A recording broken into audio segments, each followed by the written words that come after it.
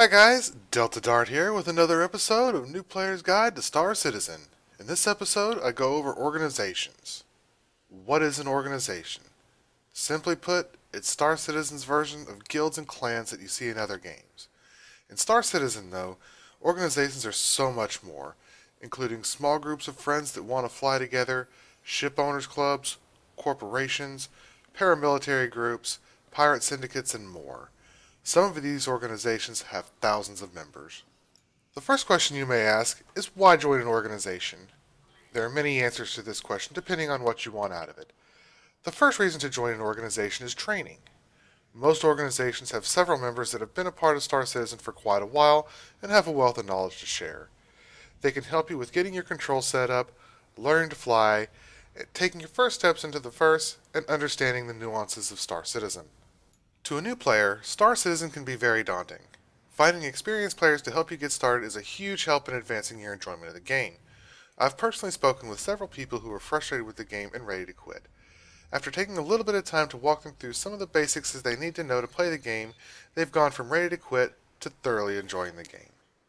Let's face it, as good as we may be or get, there's always someone better at some aspect of the game than we are. Organizations are a good way of finding these people to help you strengthen the parts of the game that you may be weak at.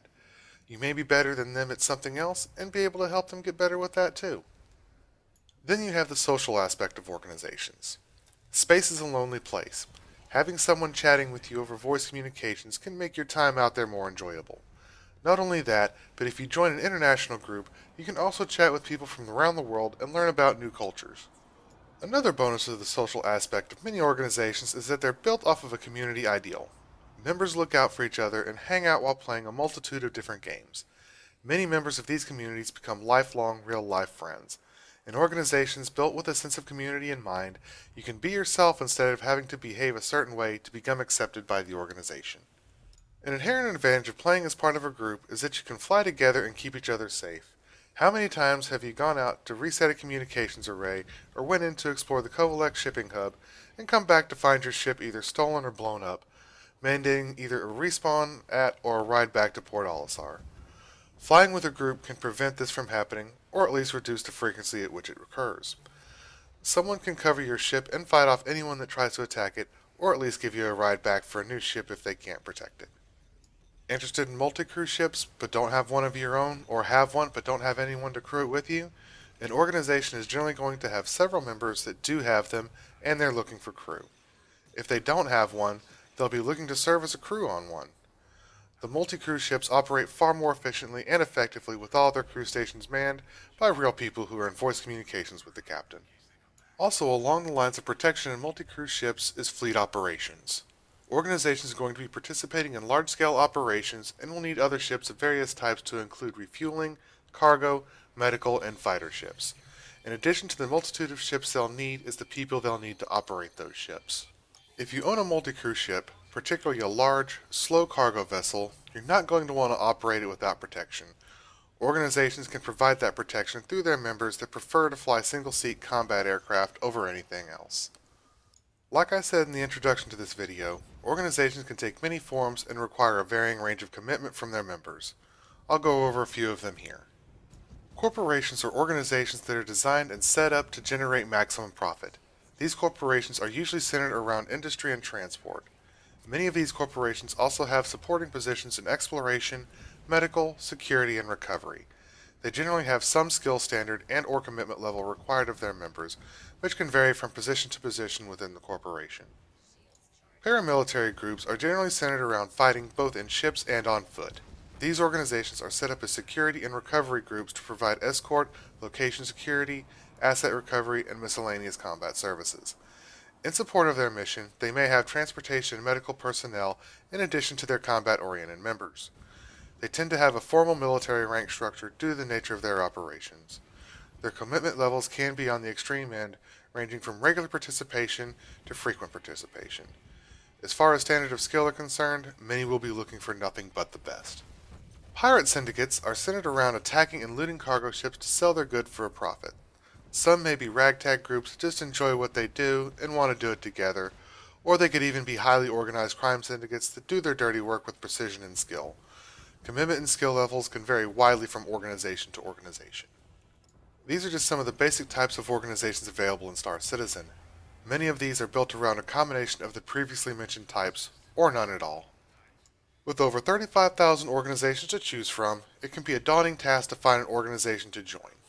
I intend to make this task a bit less daunting for you. The remainder of this video will cover how to choose not just an organization, but the right organization for you. The first thing you'll want to do is figure out what you want to do in the game. Do you want to be a pirate, a trader, a fighter pilot, a marine, a medic, an explorer, or you just not really know?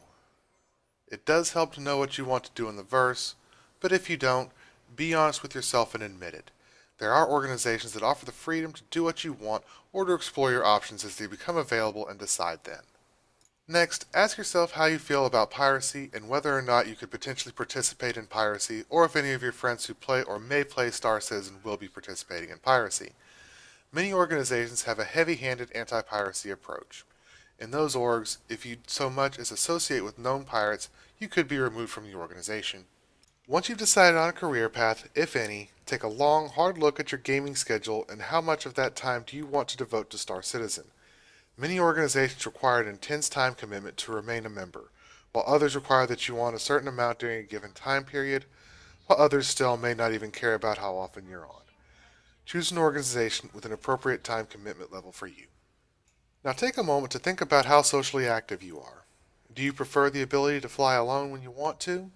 Do you want to fly with someone else just about any time you fly? Do you only want to fly by yourself? Or do you want something in between? This will have a weight on the size of the organization that would be a good fit for you. Organization sizes range from member counts that you can count with your hands all the way up to multi-thousand member mega orgs. Keep in mind that smaller organizations may have more of a community feel, but you may have a difficult time finding someone to fly with when you want to. Large organizations will generally span multiple time zones, so finding someone to fly with shouldn't be an issue. However, if the organization isn't broken down into smaller divisions, you may lose the community feel of a smaller org, and it may seem like you're just another member. You may find a happy medium with mid-sized organizations, as they're generally just large enough to have people on when you want to fly, but not so large that you get lost in the crowd. Another thing to consider when choosing an organization is how powerful the org may be. A larger org may be more powerful than a smaller organization, not to mention offering more in the way of fleet operations. While CIG intends to keep the larger organizations under enough control that they can't bully solo players or smaller orgs, it's still a possibility that solo players and smaller orgs may have some difficulty if they run into a larger org that is in direct competition with them. Another thing to look for is the activity level of the organization. This takes into account how many members are in the org and how many said members are active within the game and on the RSI website. Smaller organizations can make it to the same activity levels as large organizations, so you can look at the top organizations and know that they are likely to have a high percentage of their memberships flying a lot regardless of their size. At this point, you should have a good idea of the type of organization you want to join. Go to the RSI website, hover over Community, then click on Organizations. Once this page is loaded, you'll see a multitude of organizations on your screen. To find an organization that fits your needs, click on Find, and it will take you to the organization search page. On this page, you can select some of the main points you're looking for in an organization. You can even search by language to find one that has members that speak your native language. Select the options that you're looking for and select Search. Then you can sort your results by creation date, name, size, or activity level. If you don't get many results, remove some of your search terms. Once you have these results sorted how you want them, start going to their page and read their information and see what they're about. Go through several of them and pick a few to research further. Out of the ones you selected, get in contact with members or recruiters. Jump on their voice communication server, be it TeamSpeak, Mumble, Discord, or some other voice application. Once there, speak and fly with the members in leadership. Spend some time with them in their general chat lounge if they have one. Get to know them. If you cannot get in touch with anyone or join their voice server, drop that organization from your list and move on. Do this for all of your selections. Pick the ones you like the best out of the ones you visited with, create a list of questions, get back with those organizations, and ask those questions. Choose the one that feels like the best fit for you after asking your questions.